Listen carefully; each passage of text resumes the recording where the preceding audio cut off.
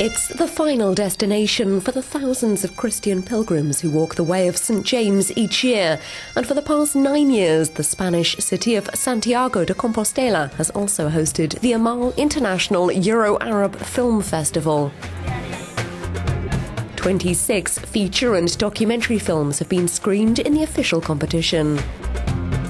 As well as the programme itself, workshops on a variety of activities from belly dancing to Arab cookery to calligraphy were held.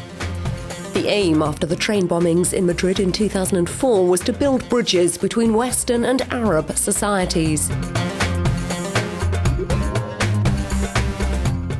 There are still a lot of clichés associated with the Arab world. Many people don't understand the difference between Arab and Muslim. They think it's all the same. This confusion prevents people from understanding the diversity of the Arab culture and its influence on our own culture. The Arab Spring proved fertile material for filmmakers. The documentary Leave Tahrir Square's Diary by the young Catalonian director Marc Almodovar chronicles the 18-day protests that brought down the regime of President Hosni Mubarak.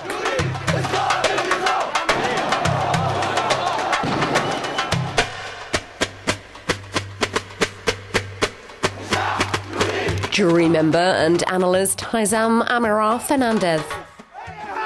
The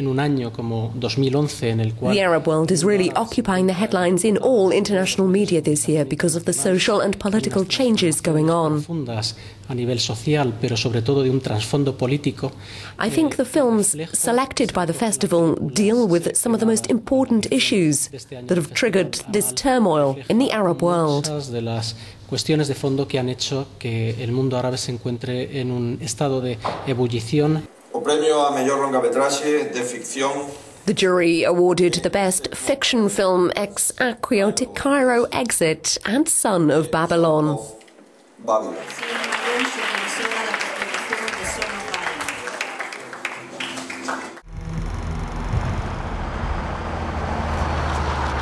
Young actor Yasser Talib won Best Actor for his part as Ahmed, a 12-year-old boy who, 2 weeks after the fall of Saddam Hussein, follows his grandmother on a search for his prisoner of war father.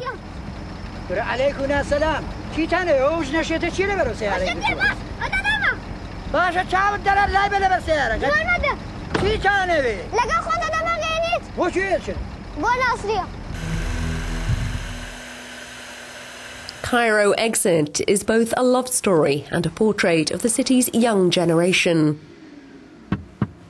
The film was banned in Egypt after the director refused to make changes to comply with the country's censors.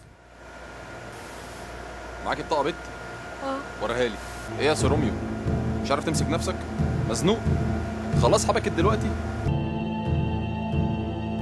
انت اتجننت ولا ايه؟ انت بتكلم ظابط. ما تنساش نفسك وانت بتتكلم. خلاص اهدى. Director Hashim Issawi says he hopes the new government will improve freedom of expression for Egyptians.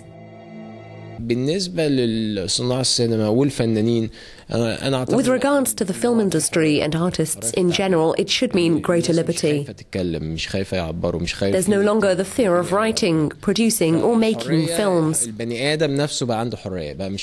Not just artists, but everyone benefits from the revolution, which has broken down this wall of fear.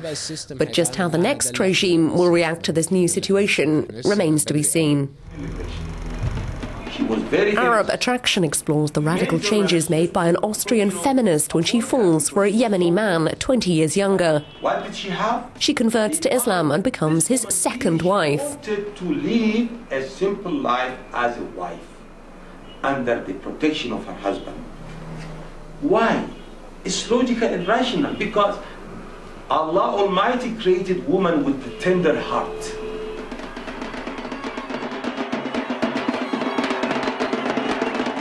At the beginning, there was something I didn't understand. There was this woman who's always been a feminist and atheist.